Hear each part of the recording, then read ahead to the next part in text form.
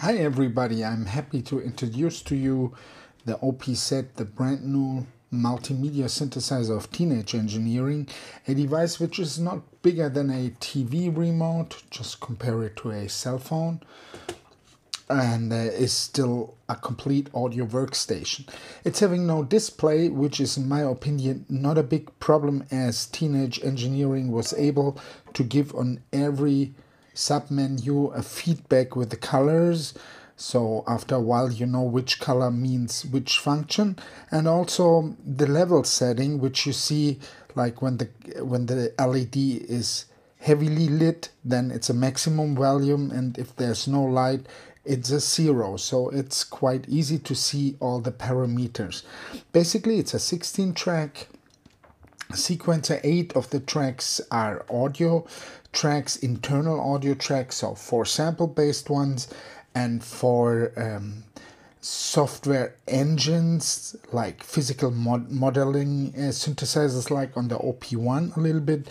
Then there is 2 channels for effects, so let's say 2 sub channels. You also have 2 subgroups in the mix. Then there is tape effects.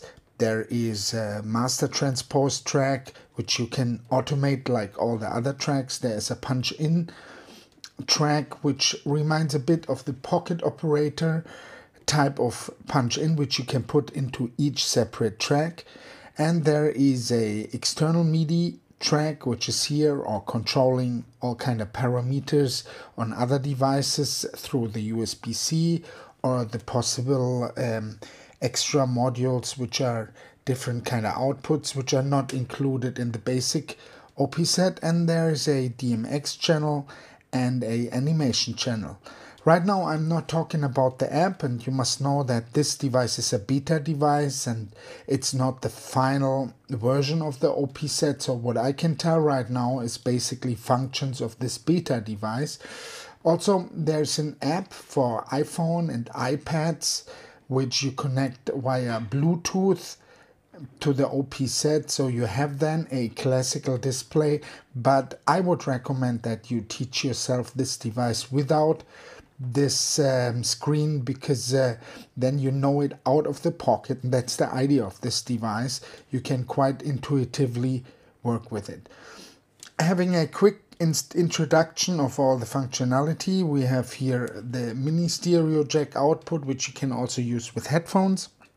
Have USB-C, with which you can transfer your audio data, like your software banks, your sample banks. You can use OP1 format sample banks and transfer it to some of these 4 tracks here. Each of them, of those sample tracks, is having 10 banks, the same like the software synthesizers.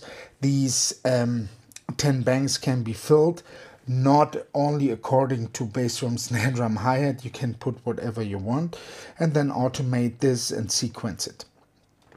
You have here on the back side P for pattern and project. With this button you can organize first of all your 10 pattern banks, meaning 10 pattern banks with each 16 patterns makes a total of 160 patterns.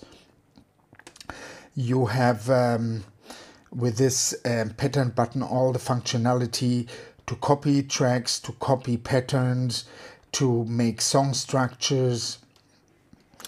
With the next button, it's the mixer button. You have a direct possibility to submix all the sample based and all the software engine based tracks. You have a compressor, and you have a master output on the red dial. You also can, when you press the mixer button, do mute groups. Mute groups are on the decimal keys. If you look at the keyboard, to explain it quickly, it's 2 octaves, and the black keys are the decimal numbers from 1 to 10. So basically when you start putting here mute groups, so for example like switching off those 2 tracks, then it's in this case stored already on button 6. If you press 5, you have some other mute groups. And you can, with the shift button, go into a mode where you can define that it's in not played inside with the software engines or the sample engine, that it's played only through MIDI, so you have also possibilities to decide which is an internal track and what's an external track. With the next button, metronome, you can set up like the basic speed.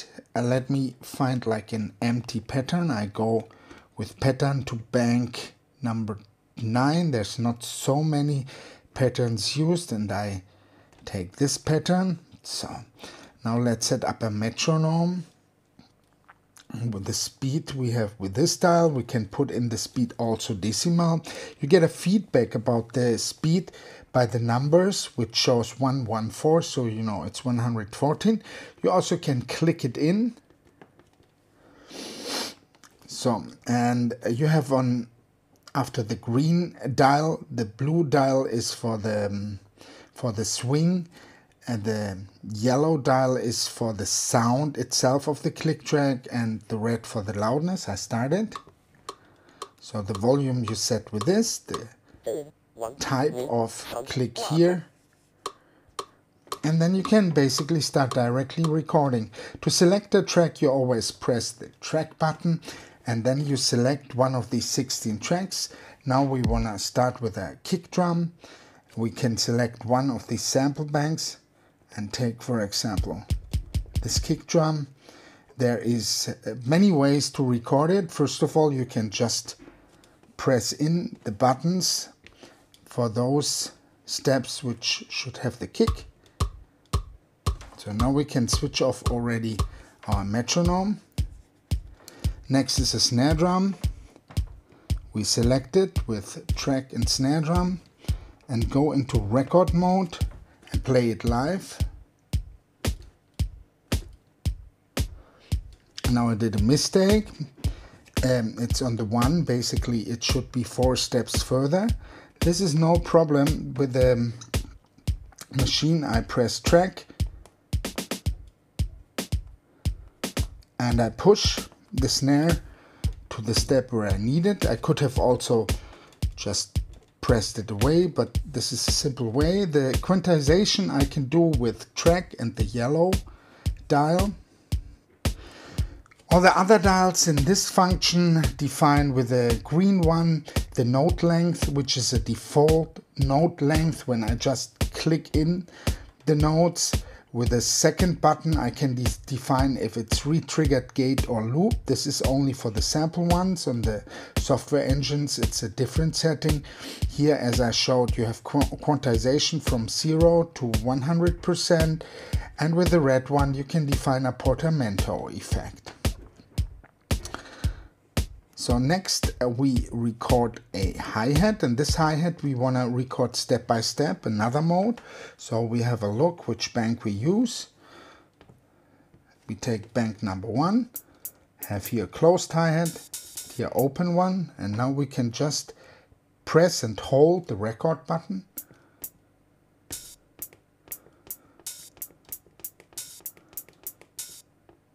And have recorded all the tracks. If I missed one, I just hold the record button and can then switch with plus minus through the sounds, through the steps, and just then set my step.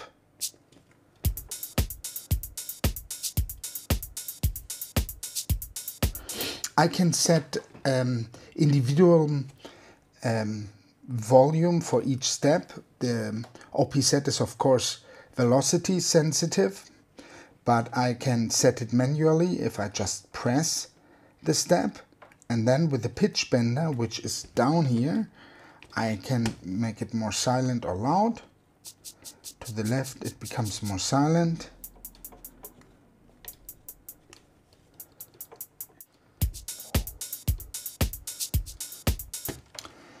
If I realize that 16 steps is not enough, I press track and shift and can then decide how many times I multiply for this pattern. To make it longer, I now go to a bass track and use this sound and decide that I have not only 16 tracks, 16 steps, I want to have 32 steps. So I press track and shift and multiply it with 2. If I want to have polyrhythms or different kind of signatures, for example, 3/4 rhythm or waltz, then I can define to use not 16 steps, only using, for example, 12 steps. But we stay here with our 32 right now and play some bass, record it in.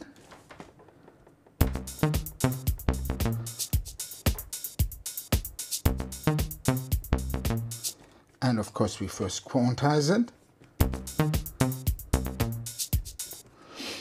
And we realize, okay, we make this pattern again short, no problem.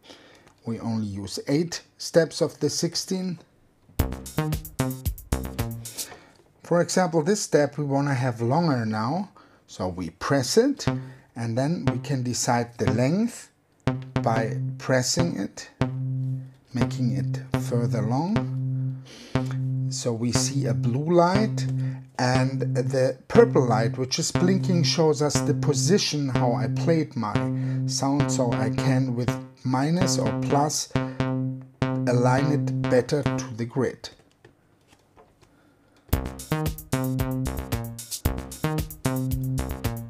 And now the sound is longer. There we are directly into the next function. I show you the functionality of the synthesizer.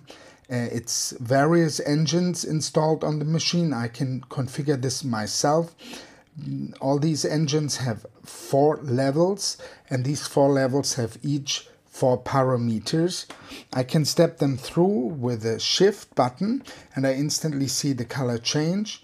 And I know after a while white means the first channel, which is parameter 1, parameter 2 of the synth engine. Then I have a filter, low pass and high pass, and a resonance.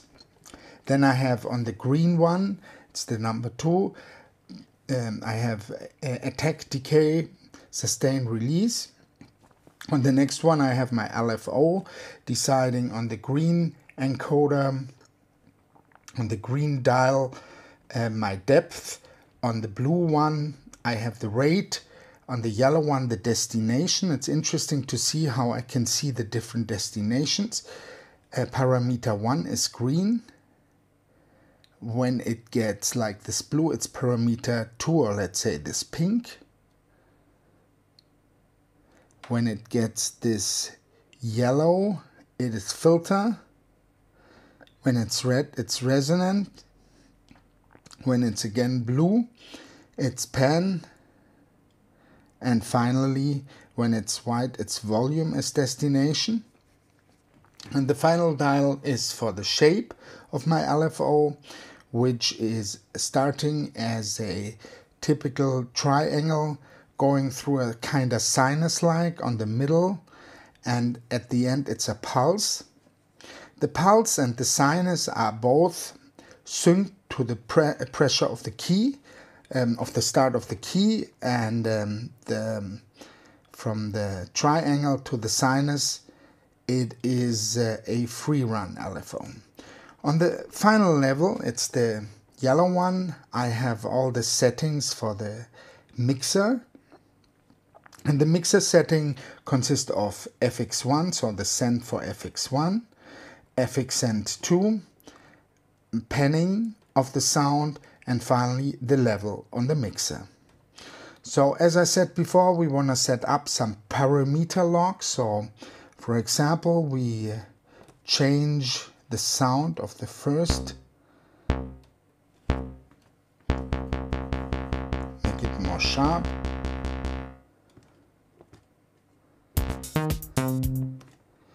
and change here, make it more filtered, put this up,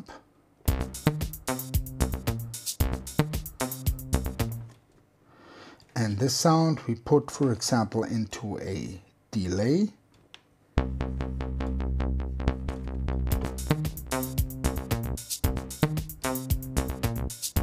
And this is our typical parameter log, which is of course for each channel separately. We come to the next function, which is our push-in effects. We have them on each channel separately. We try first the bass drum. We get into the push effects with Shift, and then the white keys and the black keys, pitch effect, loop, ramp, echo, and many other. When I record those effects, I go to record. Then I can edit them on the punch in channel, which is here, and I see them instantly. I can of course now these events also quantize, push them all direction, can define the length of it or just erase it. Basically I erase every track simply with track and stop button. There's a little bit difference between these channels. This is an arpeggiator on the arpeggiator page. There is a little change, there is no LFO. The LFO is then the settings, it changes also the color, it's blue. We have then the settings speed on the green dial.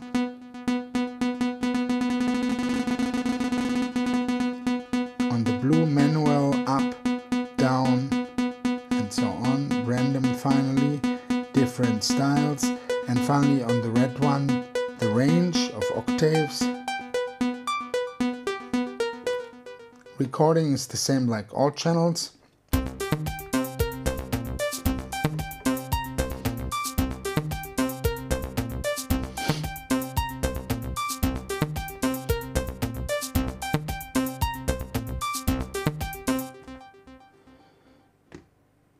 We come to a most interesting part of the sequence. It's called the step components. We can for each step define to integrate, for example, furthermore steps, or to change onto certain destinations, for example, putting filters, putting different pitches for steps, or decide how often something gets played. For example, if we go to the snare drum and we want to have some kind of fill in, or 2 times, we press them in. Normally it would sound like this.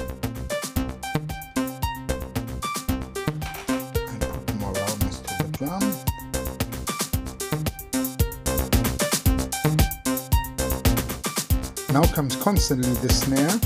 I want it only to come all 2 times, so I press Shift, select these steps, they start to blink green, and now I can, for example, say just play them all 2 times, and now it doesn't happen.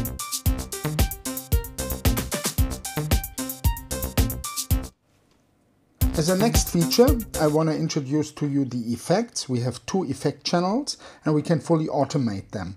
First of all, we decide a track we want to put some effect. I think we take the arpeggiator, and it's on parameter page number 4. It's number 4 here, it's the yellow one, and it's on the first dial. You can instantly have a listen to it.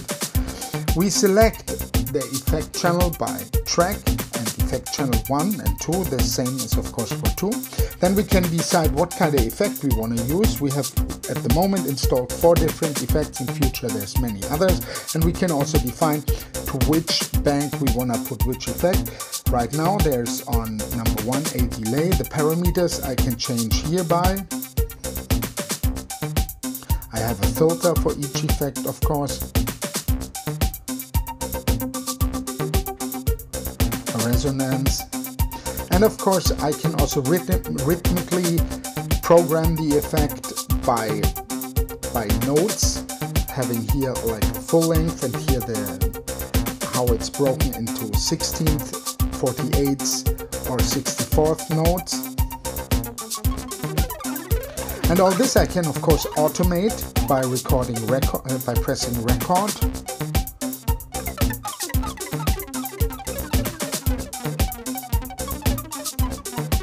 Of course I can erase it in a normal way. We check out the other effect bands. We have on number 2 a reverb. On number 3 a distortion.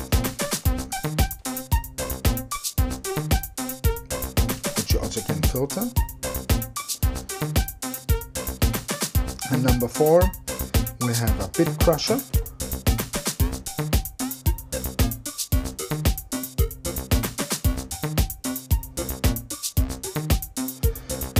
And of course the same settings for number 2.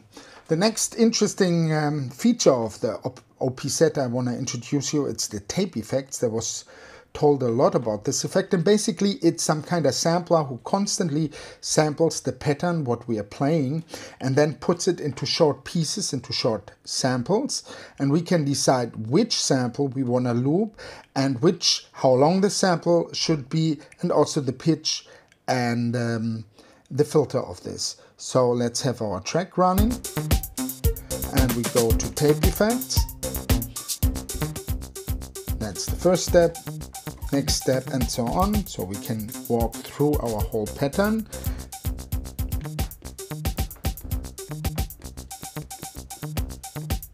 And of course we can also automate this.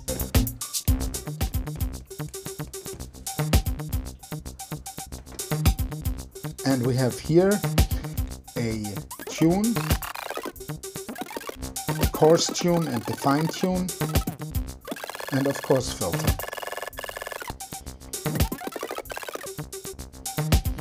Really interesting effect. You can do a lot of things with that. What's great about it, you can also decide which tracks will be affected by the looper. So I press shift and I see instantly which effects are, which tracks are affected. I take out, for example, the drums and use it only on the melodic sounds.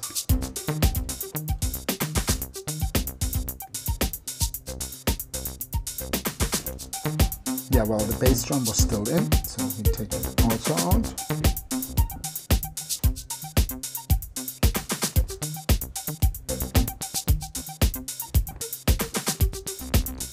And as said, we can automate this.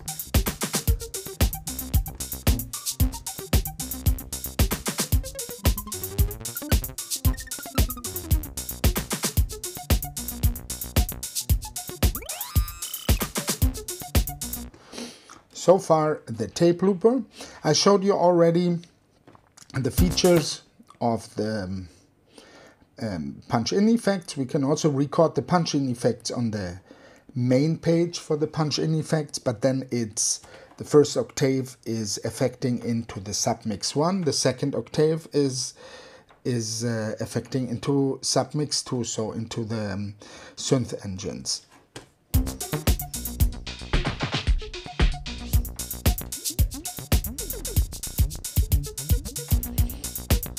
Oh, there was still our tape loop. I erase it. So, and we go back to our punch-in effect. So this octave is exactly the same like this octave. This is only affecting into the drum channels.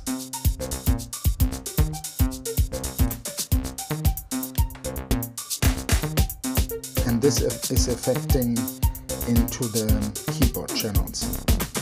Here's a mute button, here's a mute button.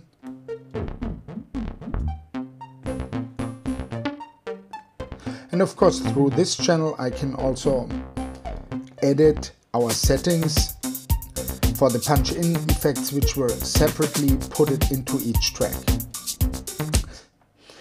Finally, the automation for the Unity 3D animations is something which only works together with an iPhone and with the app, iPhone or iPad. This I don't demonstrate right now to you. There are still a lot of changes coming, but it's a fascinating tool so far. I checked it out on the beta device.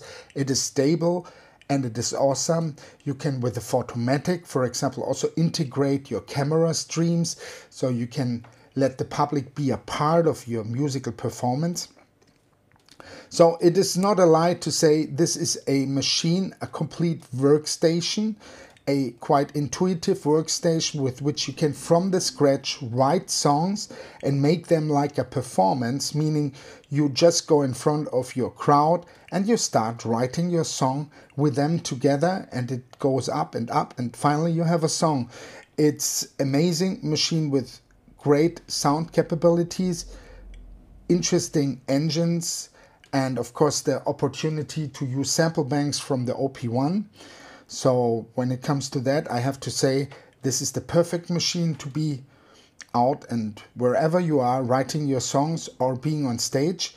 Also, of course, you can connect all kind of MIDI devices and controllers. For example, if you want to have a keyboard for it, I use here this keyboard, for example. I can easily plug it in with the right adapter into the USB. And then you can play it.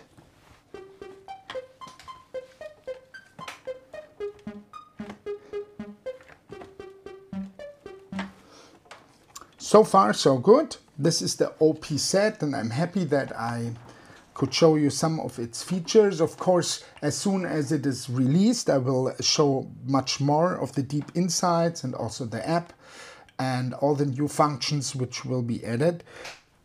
So that's it about the OP set. Let's say about the current OP set in the beta state. There's a lot to be added, and I'm sure there comes fascinating new engines, fascinating new opportunities with effects and with third-party packs which you can install into the machine, and also of course the modules. So far I have not told about it. Right now I have one module in the OP set which is gate and CV, and also a trigger or MIDI in out, and a pocket operator trigger signal, so you can also integrate your pocket operators. It's working extremely stable. It's also working stable as a master into your recording setup. I tried it with several systems like Akai MPC Live, but also syncing my Cubase, and it's all quite stable running. So amazing device which can be in the center of your setup. Also with other synthesizers, however you address them, if you address them with USB or with classical MIDI, it works on all levels. You can do your parameter logs to all of your synthesizers which are able to work with this, so it's a great tool. And I can recommend you to get this little device. Some people might nag around that it's too expensive. Yes, if you judge a book by its cover, it might be so. It's really small, it looks like a remote, but it's the book, and the inside is an amazing complete workstation. So just give it a try. From the moment you put your hands on this device, you're addicted to it, so no way out. So you have to get it. I cannot tell you anything about the release date at the moment. We're all looking forward that it soon comes out, because I'm sure that a lot of people like Cuckoo and other YouTube gear heads will definitely introduce this machine with all features, and of course I will also do so. So I would be happy if you follow my channel, or if you just give me a like button. And yeah, that's so far about the OP set. All the best.